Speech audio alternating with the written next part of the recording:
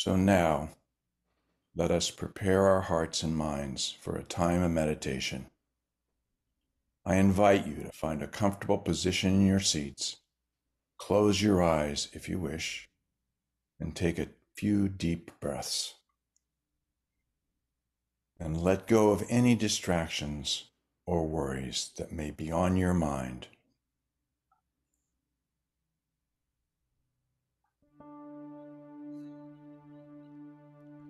In the silence, there is a sacred place, a secret meeting place.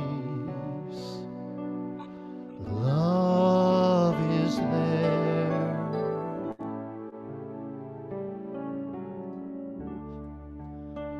In the silence, where every color blends and every rainbow ends, good is there.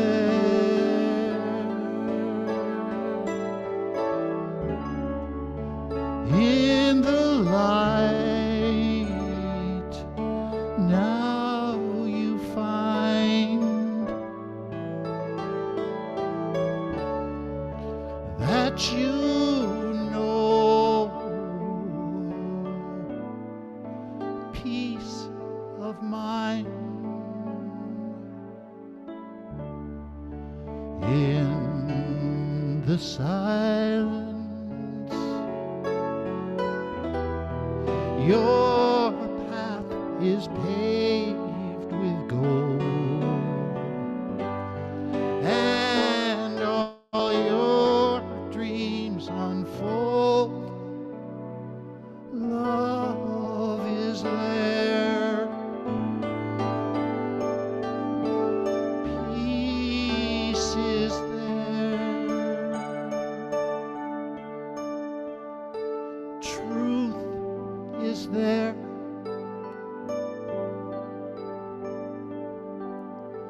God is there.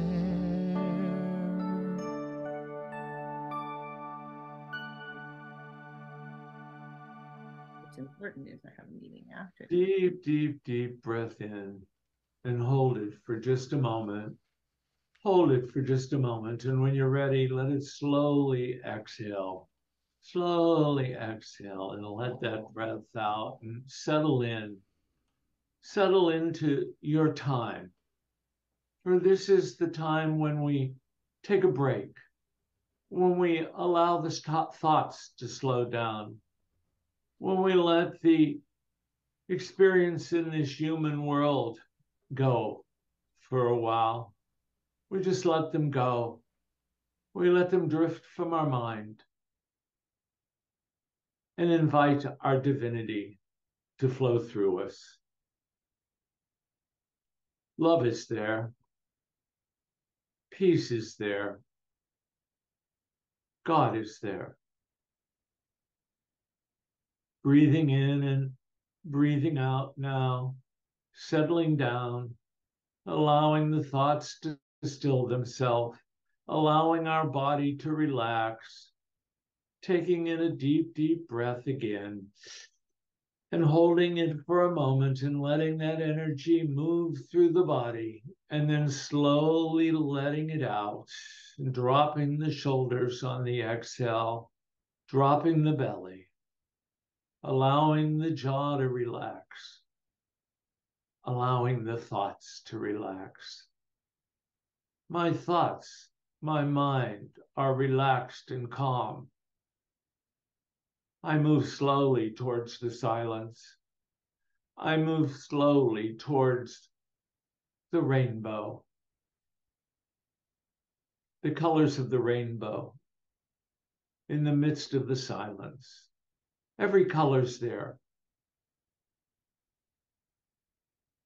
Peace is there. In this chaotic world that we're in, where peace is not everywhere. We allow our hearts and minds to move to that place of peace. That place of peace that we remember, that we know, that can be, that still is. In the midst of all that's going on, peace is there. Peace in our hearts and peace in our mind. In the midst of the silence, in the midst of that secret hiding place, we let go for a short time now. We let go and we refresh. We let go and we renew. We let go and know that the universe is open and saying yes to all of our heart's desires, that the universe has everything for us that we want, that we desire, that we require, that we think that we need, that's missing. It's all there. And we say yes to receiving it. We say yes in the midst of the silence to allowing our eyes, even with them closed, to be open. For we open our eyes to God and allow the universe, allow God, allow Spirit, allow the one presence and the one power to flow through us. And we see that love. We know love. We see that peace. We know peace. We see God. We know God in the silence. In the silence.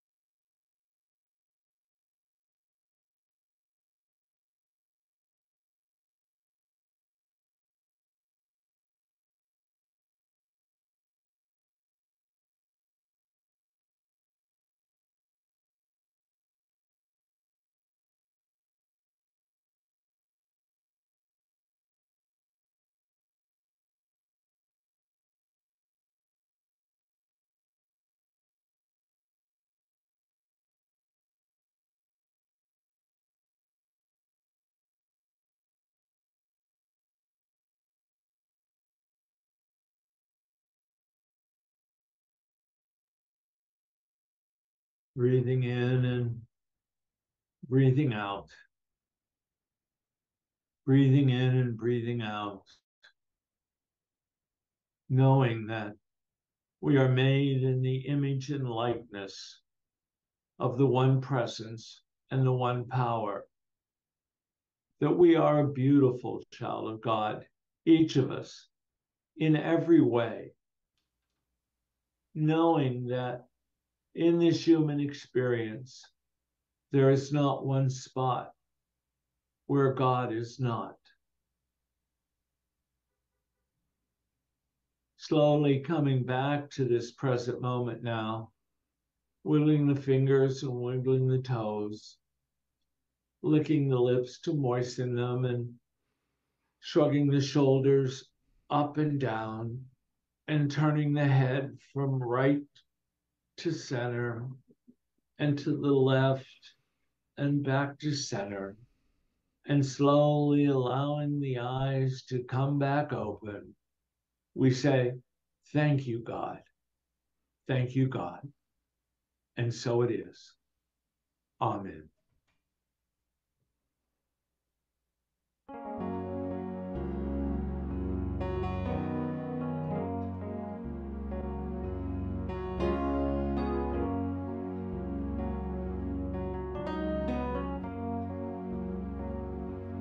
When I was a boy, each week on Sundays we would go to church and pay attention to the priest.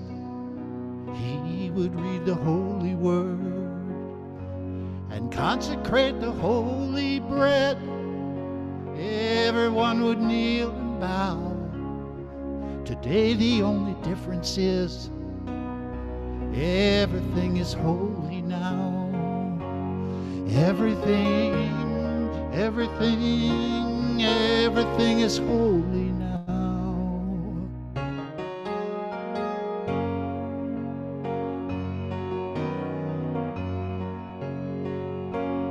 When I was in Sunday school, we would learn about the time Moses split the sea in two, and Jesus made the water wine. I remember feeling sad that miracles don't happen still, but now I can't keep track, 'cause everything's a miracle.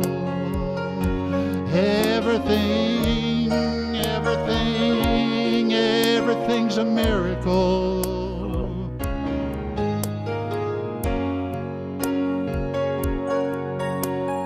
Wine from water is not so small, but an even better magic trick is that anything is here at all. So the challenging thing becomes not to look for miracles, but finding where there isn't one. When holy water was rare at best, it barely wet my fingertips, but now I have to hold my breath like I'm swimming in a sea of it. It used to be a world half there, the second-rate hand-me-down, but I walk it with a reverent air, 'cause everything is holy now.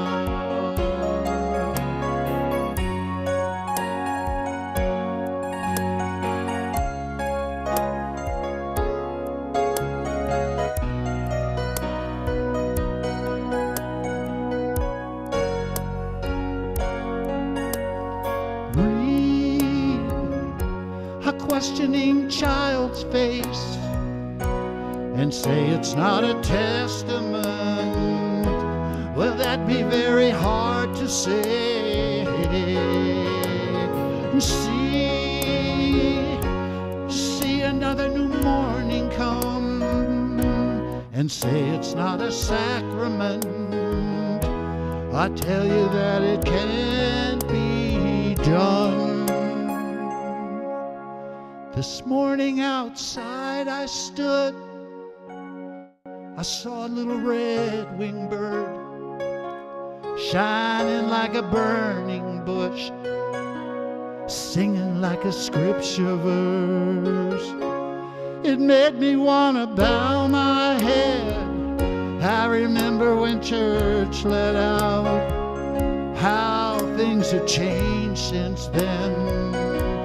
Everything is holy now. It used to be a world half there, heaven's second rate, hand me down, but I walk it with a reverent air, 'cause everything is holy now.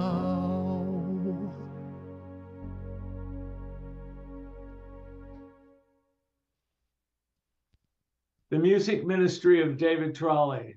Thank you, David. Thank you very much. Thank you. looking for a miracle where there isn't one. Will you join me in that? I invite you. I invite you to spend your day today looking for a miracle where there isn't one.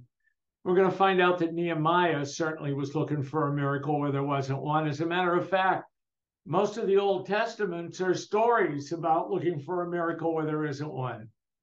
But before we get into that this morning, I want to talk a little bit about what's coming up at Unity of Davis. Yes, at Unity of Davis. I said Unity of Davis, and that's because the Board of Trustees at its last meeting voted to drop the word center from our name. Well, we don't really have a center. We don't have a physical location. We're virtual. So we're becoming Unity of Davis, and beginning January 1st, we're filing the papers and will be known as Unity of Davis. So God bless Unity Center of Davis. Thank you for all the years that you've been Unity Center of Davis, and we found a miracle. We're Unity of Davis now. So thank you, Board of Trustees. And then next week, Harry O and I get to present the service, and I'm excited. John Duffy shared. I remember John Duffy a couple of years ago as president was talking about Casey at the bat. Do you remember that? And getting back to basics. And Harry and I are going to talk about, well, we're going to talk about kicking off the pledging campaign and about the four qualities of life, the four qualities that we need to exist in this human experience. The Earth Care team is hosting Sylvia Hayes again after that. So we're celebrating Earth Care on November the 12th, I believe it is, and she'll be here to provide Sunday service. And then I really want to encourage you to attend the Gratitude Circle at Donna Trotridge's. It's just a fun event, nice and fun food and good conversation, great environment. Thank you, Donna, for opening up your home to us again this year. And then, well, look out, it's Advent. Christmas is around the corner. Yes, the Christmas stores are open and we can be shopping, even though the Halloween still hasn't happened. It's Christmas coming up. And so Advent's coming, and we'll be celebrating Advent. And we'll also be celebrating Advent on December 10th when we do both an in-person and virtual service. We'll be doing our last in-person service at the Davis Senior Center, and join us either virtually or in person. And don't fear, if you're joining us virtually, you're going to be a part of the service. We're looking forward to doing this hybrid service together. So come and join us. And you know, one of the other things about doing a in-person service again, I've been getting the opportunity to work with Mary on putting together a church bulletin. And I'm going to need your help because we've got to keep an eye on Mary. You know how there can be bloopers in church bulletins, don't you? I mean, you've seen them, right? Well, Mary, we don't want any church. Well, maybe we will take a church blooper or two, but here's a couple of church bloopers for you this morning that I found, okay? So the first one is, this appeared in the bulletin. For those of you who have children and don't know it, we have a nursery downstairs. Number 2, don't let worry kill you. Let the church help. There we go. Next. Oh, this is a good one. The ladies of the church have cast off clothing of every kind. They can be seen in the church basement Sunday.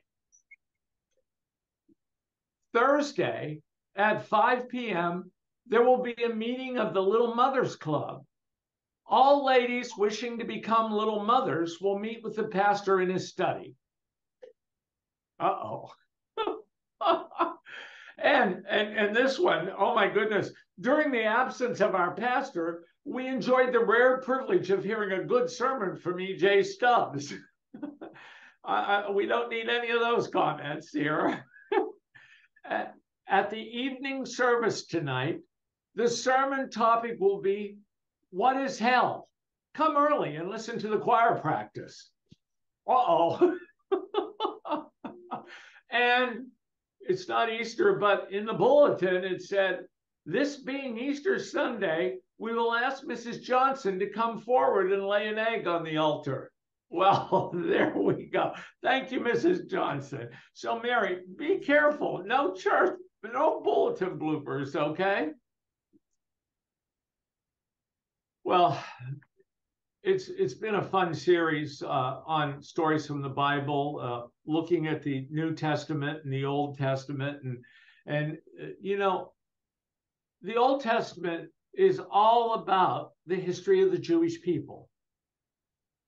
The history of the Jewish people. I want to remind you, and I'm going to talk about it in a little bit, that there was more going on in the world than the Jewish people. There were civilizations all over this planet moving through similarities that the Jewish people were going through, figuring out who they were and why they were here and what happened after they left here and who was in charge and who wasn't in charge and what could they do and what shouldn't they do and what rules worked and what rules didn't. But in this series, we've looked at a little history of the Jewish people. We've taken, the Jewish people in the Old Testament, we can take a look at their version of the creation story, their version of the creation story, the story of Adam and Eve, the story of the 7 days. It's the Jewish people's creation story, which includes the story of Abraham, the story of King David, the many exiles of the Jewish people from Israel, from Judea, from the divided kingdom, and the returns to Israel. And then we moved into the ministry of Jesus in the New Testament. So this is about the Jewish people. And there were definitely other cultures and other spiritual or religious beliefs developing elsewhere on the planet. Remember that these other cultures were developing their own systems. And at the same time that this development of other cultures' systems were going on, the Jewish people were claiming to be God's chosen people. The Jewish people were claiming to be God's chosen people. The Jewish people still claim that today. Does that make me not chosen? Does that make me not one with God if I'm not Jewish? Causes a little rift to think about, doesn't it? It causes us to think about exclusivity and inclusivity. So I ask you to keep that in mind, because what we're seeing in the world today, right now, today, in the Middle East, is not something new. It's been going on for thousands and thousands of years. And I want to talk about that a little bit today. I hope it will give us some insights into what's going on and hopefully how we can move forward in this human experience peacefully and lovingly, and knowing that whatever your path to God is, whatever the face of God is to you, that it's acceptable, that it's okay, that it's yours, and you get to have it. It's part of your divinity. It's part of what you believe and desire.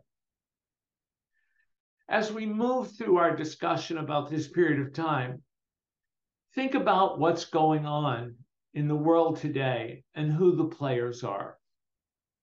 You'll see the same conflict as we move through the story. Now, once again this week, and it seemed like you all enjoyed it last week, I'm going to pull up I'm going to show you a screenshot, and I'm going to call it up right now. Can you see my screen okay? So this is a map of the Middle East. Let me make it a little bit bigger for you. Whoops, just 1 second, bear with me here. Slideshow, current slide. There we go. So if you look, you can see what is the Fertile Crescent Here's the Mediterranean Sea. Oh, if you can see my pointer. And look what's down here. Now, this was in the time of Babylonia and Assyria. The Assyrians and the Babylonians. It's all about our story today, about Nehemiah. But look down here in this corner. There was Palestine. Interesting. And here was Syria, still there today. And do you remember 2 weeks ago we talked about Nineveh? Nineveh was right up here where Iraq is today. And you can see that at this time period that we had both Assyria and Babylonia. And the Assyrians had captured quite a bit of the Fertile Crescent. And our story takes place at the time that the Babylonians took over this area and other areas from the Assyrians. And the Babylonian culture was ruling this area of the country. Of course, then it didn't stop there. When we'll talk about this, then the Persians came in. Here's the Persians over here, but you can see that people from outside the Assyrian world, then from outside the Babylonian world, they're moving in and they're taking over, just like people are trying to do today in this area of the world. So things haven't changed very much. Up here, you can see where Lebanon is, where Jordan and Syria is, or Iraq is, and you see up here that you'll remember these names. If you read through the Old Testament, you'll see the Hittites, the Kassites, the Elamites, the Medes. As a matter of fact, the Medes were over in Israel when Nehemiah came back from the exile.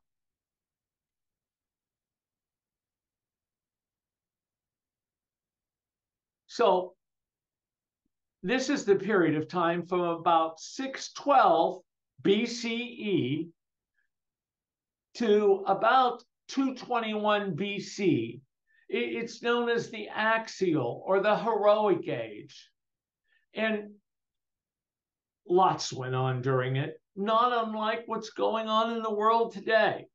Just to sum up what was happening in that period of time, and especially between the time of 400 BC and 600 BC, the Assyrians were defeated. In China, it was the Warring State period. Scriptures of Hinduism and Judaism were written down during this period. Buddha, Confucius, Socrates, and the persons known as Lao Tse promote their teachings and philosophy. Pericles and democracy was in the 5th century BC. Cyrus the Great and the Persian Empire. We saw Persia and Persian taking over Babylonia and Assyria when Cyrus the Great was in power. The age begins with the world politically fractured, but ends with the unification by Alexander the Great, Ashoka the Great, and the Qin Empire. So just a couple of dates, and I don't want to belabor this, but I want to put it in perspective. You remember we saw the Medes, and I said you'll see them later. The Babylonians and the Medes conquer Assyria in 612 BCE. And also, in the 5th century, we see the rise of empires and religions. Between 600 and 401, the migration of the Jews. In the 6th century, the Babylonians capture Jerusalem. Remember that. The Babylonians capture Jerusalem. And then the exile of the Jews take place. The northern Jews went up into Assyria, and the southern Jews went over to Babylonia. because this was after the divided kingdom of the Jews, the north and the south. And when the Babylonians took over and desecrated the temple, the northern Jews went into Assyria and the southern Jews went into Babylonia. And also during that time in 500 BCE, Buddha begins Buddhism. Judaism was fully developed. The Bible was first written, and the Iron Age began in Denmark. The Babylonian captivity, or the Babylonian exile, is the period in Jewish history during which a number of Jews of the kingdom of Judah were captive in Babylon. After deportation to Lower Mesopotamia, which is today modern Iraq and Iran, they were taken into Babylon. In the late 7th century BC, the kingdom of Judah was a client state of the Assyrian Empire. In the last decades of the century, Assyria was then overthrown by Babylon, which was an Assyrian province. And for Kent and Fran, I now bring up Nebuchadnezzar, the king of Babylon, who plundered Jerusalem and its temple and took King Jehoiakim, his court, and other prominent citizens, including the prophet Ezekiel, back to Babylon. So Nebuchadnezzar, leading the Babylonians, went in and desecrated the temple, and the Jews were exiled to other parts of the country. They no longer had their land. And if you look through some of the other books of the Bible leading up and around this story of Nehemiah, you'll see that the books of Obadiah, Malachi, and Joel depict a struggling Jewish community, threatened from the outside by neighboring peoples and the pressures of foreign culture. They were weakened from within by poverty, discontentment, and religious apathy. And this was the situation when Nehemiah and Ezra appeared on the scene. Now, we're in the post-exilic period, or the post-exile period. And the Jews have begun their return to Judah, to Jerusalem, after being freed from their exile by Cyrus, who was the king of Persia, who conquered Babylon, freed the Jews to go back. So the Jews are back in Jerusalem, not all at once, but little by little by little. And when I say this, it makes me think of Gaza. I can't help it. Their land was desecrated. Their land was, they didn't have bombs, but you might as well say it was bombed out.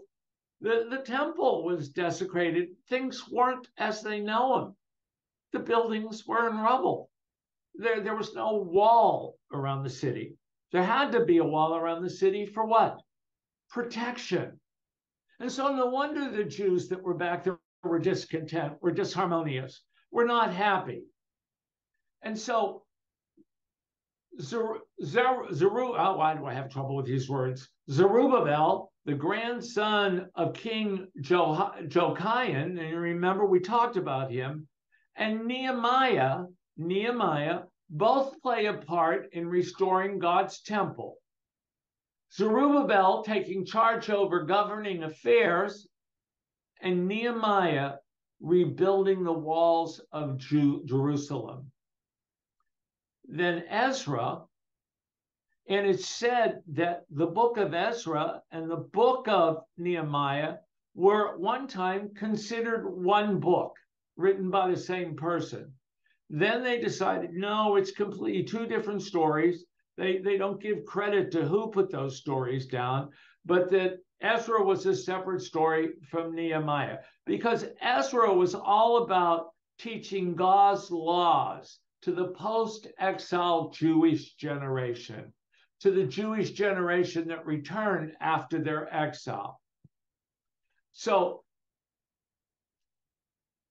why am I talking about Nehemiah? Because Nehemiah is known for rebuilding the wall. And he's known for rebuilding the wall around Jerusalem in 52 days. In 52 days.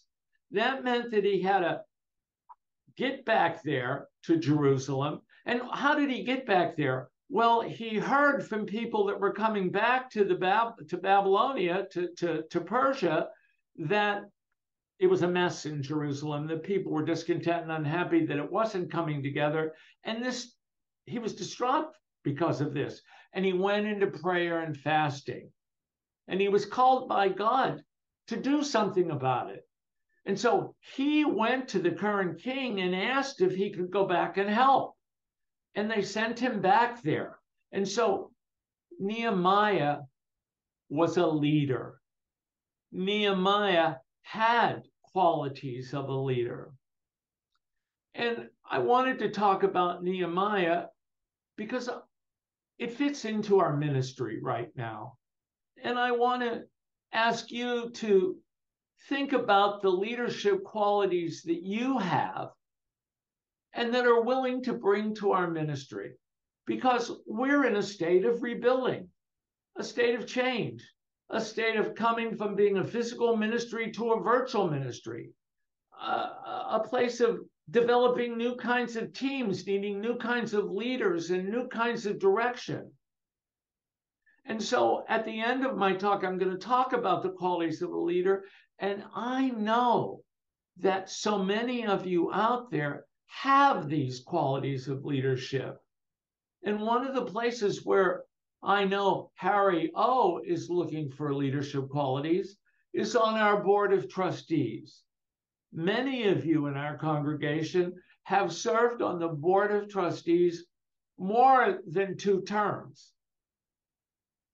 So what we need, what we're looking for, is those of you who haven't served on the board and have leadership qualities and would be willing to share them, but also new people that can come to the ministry and share their leadership qualities with us.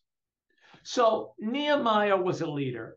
Nehemiah was, before he came back to Jerusalem, was a cupbearer to King Artaxerxes I at the time when Judah and Palestine had both been partly repopulated by Jews from their exiles. And I've got to tell you, it's not unlike the changing ministry, but so is rebuilding the wall in Jerusalem. Not everybody wanted that wall rebuilt. Not everybody was for it. There were oppositions to Nehemiah, several sets of oppositions, but Nehemiah went to prayer for guidance and direction, went to prayer for leadership skills, and led his people through the building of the wall. So I want to talk about some of the qualities of leadership that Nehemiah brought with him to getting his people together, putting together a plan. In other words, using the power of imagination and bringing the thoughts forward about rebuilding the wall around the city of Jerusalem, and then having the faith to bring that substance together into practical application, to bring the substance that was already there. He used his imagination to create a wall around the city of Jerusalem.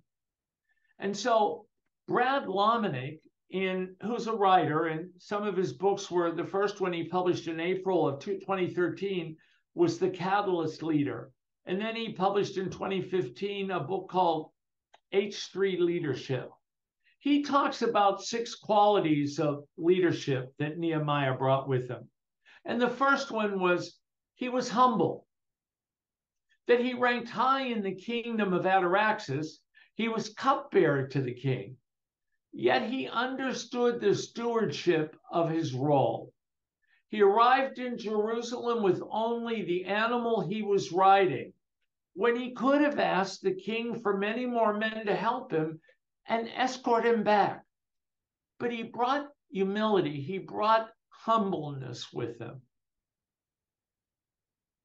He was compassionate, and he brought that compassion with him. When he learned of the suffering of his people, he sat down and cried, and then mourned for days, fasting and praying for his Jewish brothers and sisters in Jerusalem. Surprising quality so far. You thought I was going to say maybe some more, oh, he knew how to make a plan, or he knew how to do this or that, but he was humble, and he was compassionate, and he was also a visionary. Leaders have vision. Leaders are visionaries. I'm a leader. When the pandemic came and we had to have a service online, I had to have a vision to bring us there. And I had to lead us there. And there was opposition and learning to be done. And so a leader is a visionary. Nehemiah immediately captured the hearts of his people to help in rebuilding the walls. He was masterful. He was a masterful motivator. To show up and to be able to rally the people to work together was an amazing feat. He brought strength and he brought courage. When confronted with naysayers and even potential attacks from those outside the city, he held the people together. He spoke with strength and determination and confidence, and even instructed those building the wall to have a spear in one hand and a tool in the other. He brought organization. He was organized, and leaders need to be organized. Nehemiah quickly assembled working teams to rebuild the wall with haste, and had people working round the clock to finish the job. Anyone who can lead rebuilding the wall in 52 days has the ability to organize and stay focused on the strategy in hand. And certainly, church leaders need to be organized to be able to motivate and gather our members together to do the work of the ministry, to sponsor through stake a 5-person family every Christmas and get everything they need on their and desire on their wish list. That takes organization. It takes strength and it takes courage. And that's a sign of a leader. And it takes organization to do it as well. Nehemiah brought that organization with him. And lastly, and certainly not least, Nehemiah brought integrity. Leadership doesn't work if you don't bring integrity. People see through it very quickly. It can be your demise.